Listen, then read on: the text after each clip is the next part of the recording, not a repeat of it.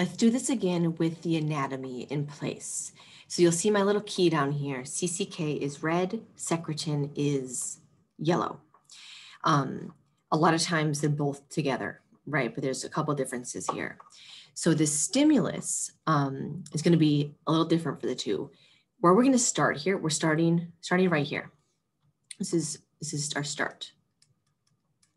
And we've got, what am I doing first? CCK is released, and that is in the cells of the glands of the duodenum in response to fats and proteins in the chyme. Is the stimulus for that. Secretin is released from intestinal glands as well. That's in response to a low pH.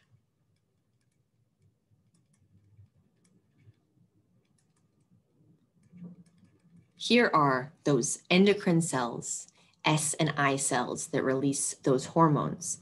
They're hormones going into the bloodstream. That's what hormones do. All right, we've got the stimulus. CCK is going to enter the bloodstream and is going to target first the pancreas. So at the pancreas, we've got, oops, okay, CCK first, that's what I said. Let me change my color.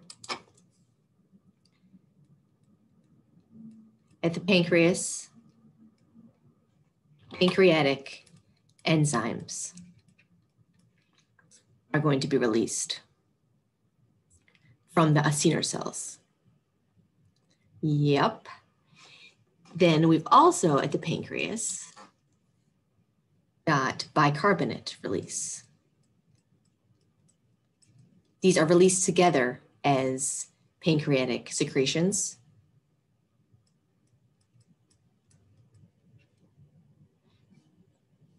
Regulated by two different hormones. Kind of cool, the vagus nerve also acts to mildly stimulate this.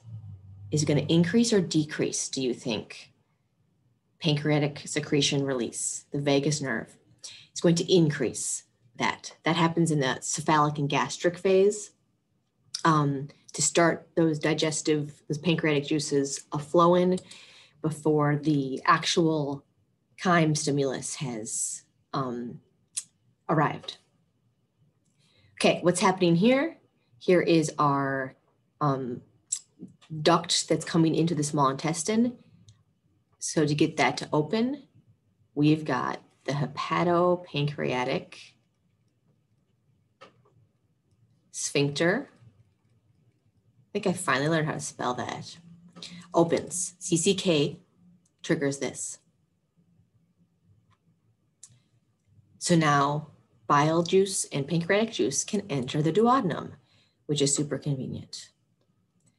All right, continuing, and actually, this is actually the last thing if you're thinking about flow. These are all kind of happening together. I'm gonna number these though in a minute. Before the sphincter released, we had to have bile secretion and gallbladder release. So here we've got secretin triggering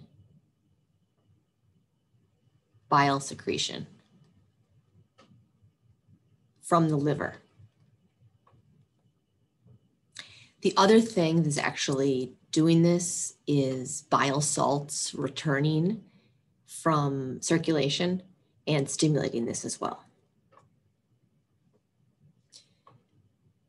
Then we've got CCK's job in terms of bile is going to be gallbladder contractions, causing bile ejection, right? Vagus nerve also weakly stimulates this in those earlier phases. So we do have those, the pancreatic and gallbladder responses beginning as soon as we start thinking about food, just a little bit. So this is number one, we had start. Two is really both this and this at the same time, but we'll do 3, 2, 3, 4 and 5.